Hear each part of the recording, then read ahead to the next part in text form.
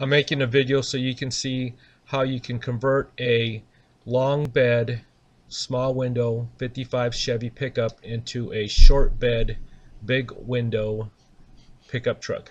Hopefully these methods will help you. Okay, here I did a long bed step side and made it a short bed, and I'll show you how I did that. So basically what I did is I cut this off,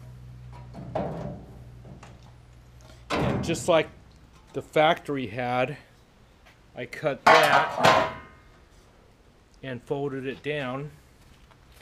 If you look at the other side, if you look at these, I trimmed these off, and this will be ready to be welded on.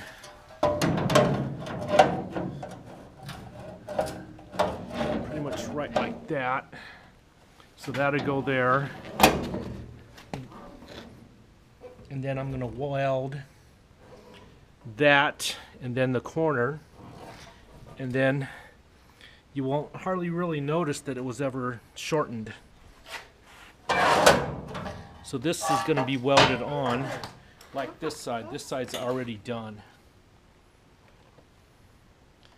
Looks like my boy's going to try to help me weld. I'm not sure if he's that good of a welder. But if you look at this side, you also have to weld up here. And once again, this was welded from the other side. But if you look at it from this angle, it looks like it's never been modified.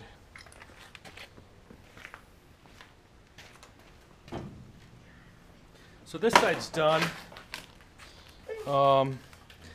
This side will get placed right like this.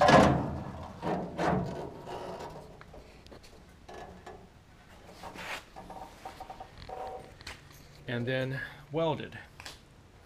So I pre-drilled these holes so I can weld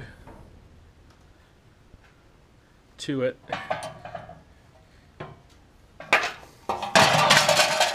And I'll also weld here. And that'll make it look like it was always a factory short bed truck. And the truck in question is a 1955 Chevy.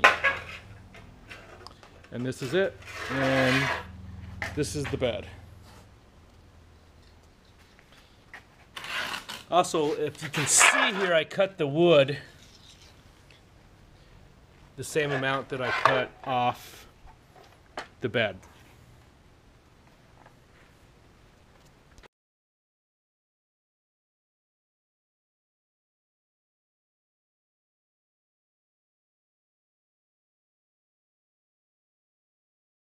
Okay, I'm going to make this small window 55 Chevy into a big window 55 Chevy, and just kind of showing you the original, the before, and then I do a video of the after.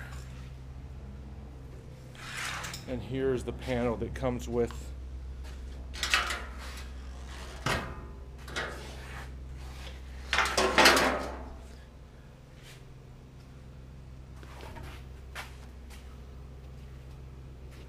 Okay, the frame is just tacked in there, and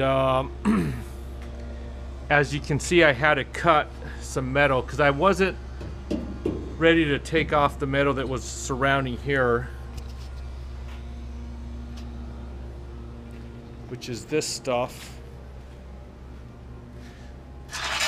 So I trimmed this piece of metal off the inner panel for the big window truck. Here's the original one. And now this is the replacement big window one compared to the small window. So once again, it's tacked in. I did trim around there and also here. That's what you see over there. And then I used the plasma to cut around here. Now what I'm going to do is I'm going to fold this down so it meets here. So let's see how that works. Okay, this is a video of folding over the metal